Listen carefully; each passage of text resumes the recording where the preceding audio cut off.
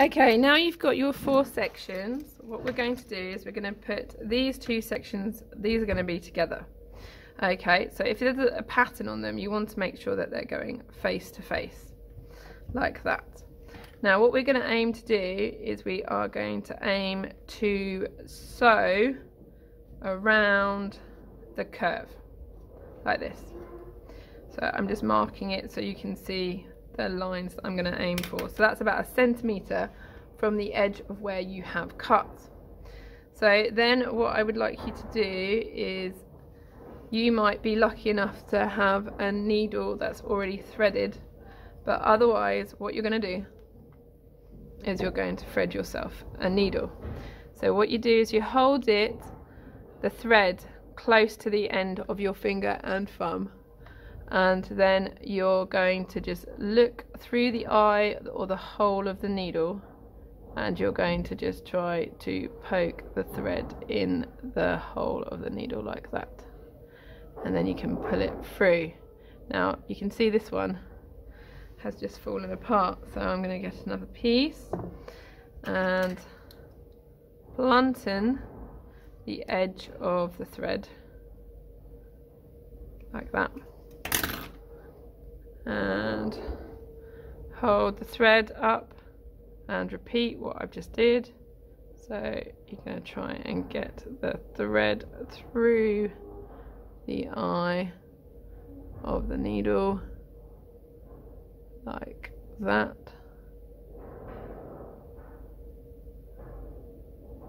and just pull that thread through. Hopefully I'm going to get it this time. There we go. Yep.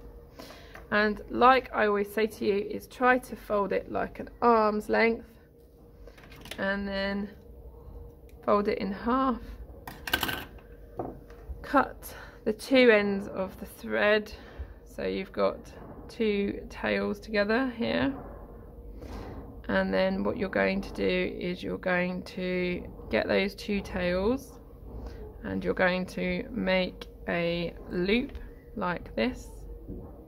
Put the thread through the loop to be able to do the knot. I will do that again. Okay, so you make a loop, then you put the tail through the loop like that, and then pull the thread through. So you should be able to see my knot. Okay, I'm just gonna get those extra bits off with the scissors. Scissors are a bit blunt, but let's just try and make this mask. So when you're sewing, okay, you want to go through all the layers of the fabric. Now I would ideally like the stitches to go, and you're going in and out. We're just going to do a running stitch, okay, and we're going to just go in and out and out like this. Now there is a quicker way to do this. Hopefully you can see what I'm doing. Okay, and you go in and then you fold and in and fold and in and fold like that. Now when you get to the end of your needle, I'm just following the pen lines that help me keep in line. You should be able to pull all the thread through and then pull it out flat. So try to keep your stitches nice and neat, okay, because this is going to make your face mask. Okay, if they get too wide apart, you can always sew over them again. So if I show you again, so can you see now on both sides you should be able to see your stitches. Now you can go back over it if you want to make sure that those stitches are nice and strong. Okay, and you could sew in the bits in between the stitches that you've already done like this.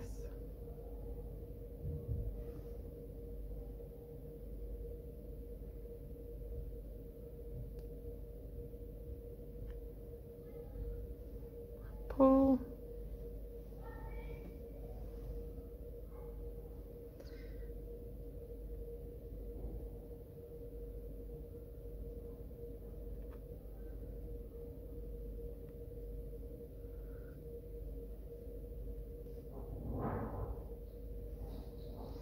and pull. So now that has got nice neat stitches. So what you can do at the end is you can go round and loop it on itself and then put the needle through the loop, and that ties a knot. So I'll repeat that. So you can go through the fabric to create the loop, then you can go around the loop and up through, that ties a knot. So what we have done to these two pieces of fabric is we have made the first part of our mask. Okay, so like that, and we just need to repeat the same with the next two pieces. So if yours is plain or patterned, you need to make sure that they go together, so like that. And then again, like we did before, we are going to just mark about 1 centimetre from the edge of the fabric, like that. And then we're going to repeat what we did with the needle and thread.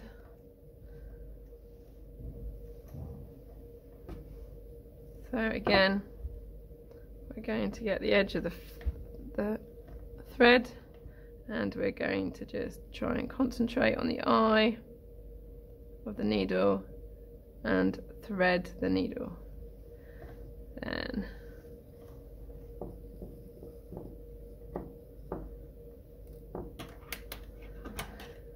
Then we can cut that and get our two tails, make the tails into a loop, put the loop over and through the loop to be able to tie the knot. That will prevent the needle from falling off. And we're going to go over our pen lines. So this is the first stage of making our mask. So go through 2 layers of the fabric, and then you can go over, inside, outside, inside, outside.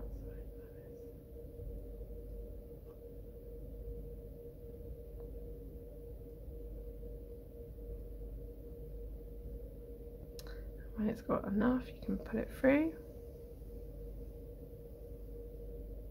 You can see the black stitches.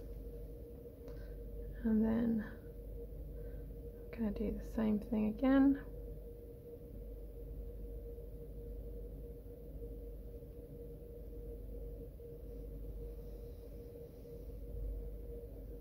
Okay, and if you want to, like the first layer of your mask, you can go back over your stitches, so like this.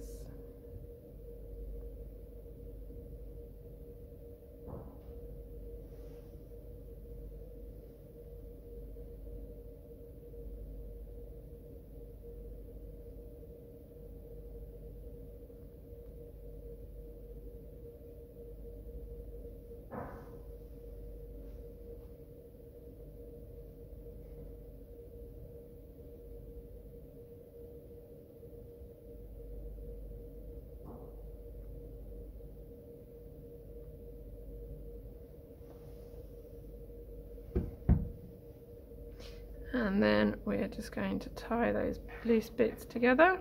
This is the other way of tying a knot. You can just tie the loose bits together like this, round, and there's the double knot.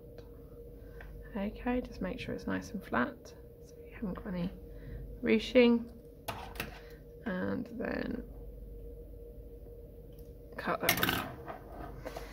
Okay, so we should have 2 open mask shapes. Now what we're going to do is we're going to put those on top of each other like this,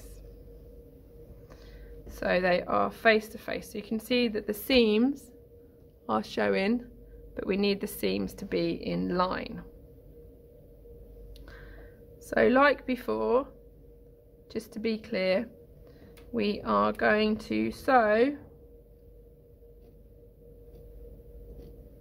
all the way across these two, but we're going to be going like this to be able to create a nice shape to go over our nose and mouth.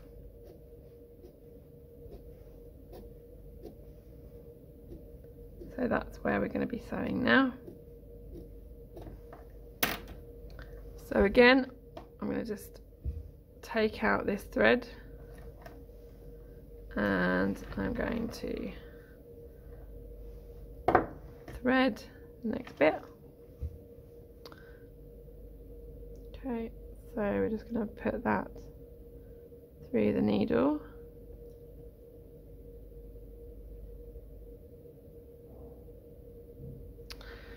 I might need to blunt in the end again.